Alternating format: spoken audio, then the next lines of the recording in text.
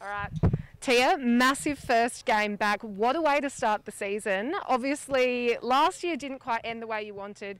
Do you reckon everyone went into it feeling a bit like they had something to prove today? Oh, 100%. The girls knew we have the capacity to win, and we just showed that then. So yeah, super proud of the girls. We knew we had it in us.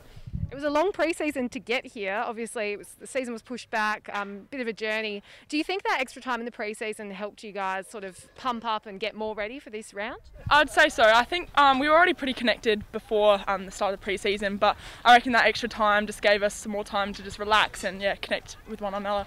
And you mentioned connection. There was some massive passages of play today. You could really see just how well you guys gel together as a team.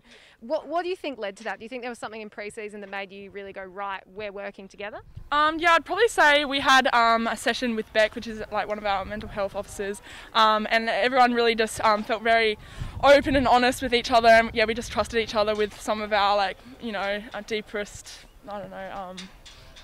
problems or anything in life that they've gone through. So yeah, I think that was probably a pivotal moment in our pre-season. I think just from then we've gone up from there, really.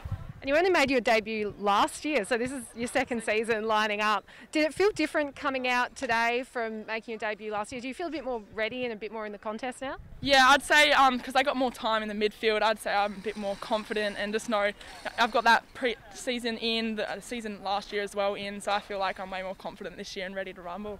And we'd have to mention Ash Woodland had a massive game, 4 goals, unreal. What do you reckon we can expect from the rest of the season from her and all of the girls, really? Well, I think she'd be replicating that every week. We had an internal trial a few weeks ago.